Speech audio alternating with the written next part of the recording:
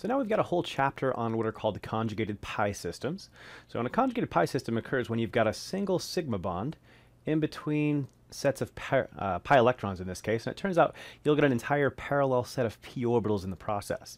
Now it turns out we can't treat them as just being separated in space. They're going to be related to each other in a certain way, as we'll see later on.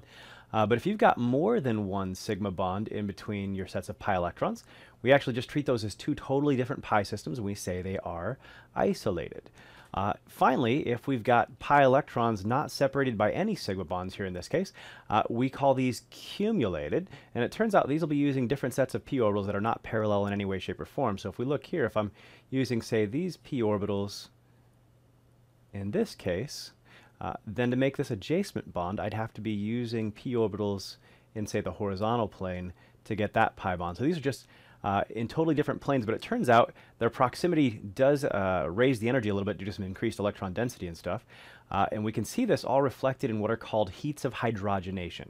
So heats of hydrogenation here, just the heat release, that are exothermic reactions when you turn an alkene into an alkane. And for all these compounds, they've all got two sets of pi electrons, so they're all going to react with two equivalents of hydrogen with the appropriate catalyst.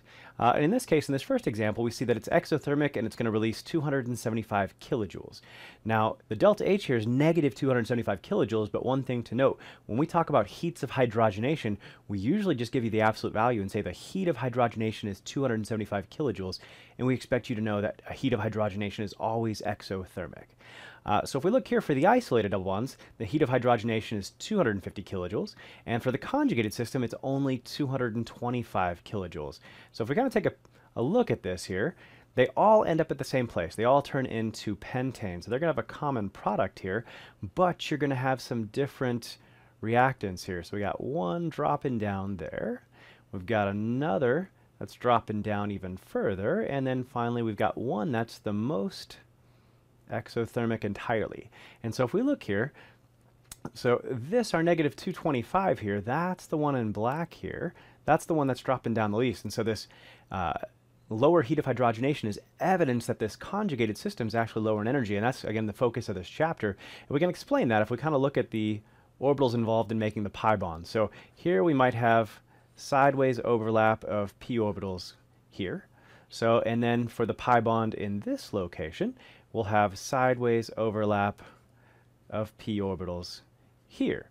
Now, we usually draw these lovely lines to kind of show this sideways overlap here, but the truth is these p orbitals are just simply large enough that they naturally overlap. And so if they're naturally overlapping here and here, then they would naturally overlap here as well. And that's why they're connected systems. We can't just view them as two totally separate systems of pi electrons. And that's what we mean by conjugation. This ends up leading to delocalization of the electrons over a much greater area, which lowers the energy of the system. So that's kind of how we explain that lower energy. And we'll go into more detail of that later, but that's the big deal here. If you've got a single sigma bond in between two pi systems, they're going to be conjugated and lower energy, more stable. Now, heats of hydrogenation, this is a topic that's come up before with both alkenes and alkynes.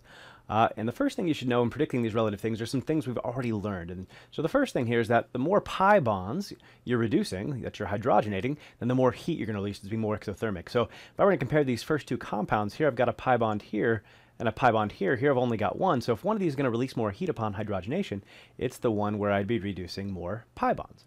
So if we look at the sec one, so with a triple bond, you've got one sigma bond there, but you've got two pi bonds, whereas here we've only got one pi bond in the alkene, and so yet again, with more pi bonds, so you're going to release more energy during hydrogenation. So that's the first rule. More pi bonds, more heat released, so a greater heat of hydrogenation. So after we count the number of pi bonds that a molecule has, the next thing we're going to look at is the fact that a triple bond is actually going to release more energy than two separate double bonds. So if we look at this first one here, we've got two pi bonds, but both in alkenes, and here we've got a triple bond which has two pi bonds all on its own, but the triple bond is going to be greater than two double bonds. Turns out it's higher energy, therefore more exothermic when you hydrogenate it. So if we look at the next one here, we've got three pi bonds in this molecule, but we've also got three in this one, but again, so two of them are in one triple bond, and this triple bond is worth more than two of the double bonds, so this is going to have a higher heat of hydrogenation as well. All right, so now if you've got the same number of pi bonds, if there's no difference in terms of double and triple bonds, then the next thing you look for is what's relevant to this chapter, and you look at those relationships of conjugated versus isolated versus accumulated. So in the conjugated double bonds, again, are more stable and will be less exothermic upon hydrogenation. Then the isolated and then the accumulated are the highest energy and therefore release more energy upon hydrogenation. So if we look at some relationships here, so these two right here have a single sigma bond in between them, so they're conjugated. These two have more than one sigma bond in between them, and so we say they are isolated. And so in this case, if I'm looking for a greater heat of hydrogenation, the conjugated is more stable, so the isolated is going to be more exothermic and release more energy when being reduced to the corresponding alkane. If we look at the next one here, so again, we've got one sigma bond in between the two pi bonds here, so this is conjugated, lower energy.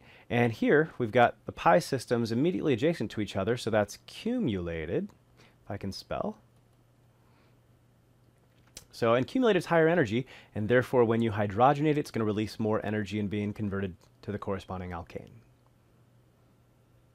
All right, if we compare the next pair here, we'll see that we've got a single sigma bond between those, so this is conjugated. We've got a single sigma bond in between these two pi electrons, and so this is also a relationship that is conjugated. So that's not going to help us. So they both have two pi electrons, no difference there.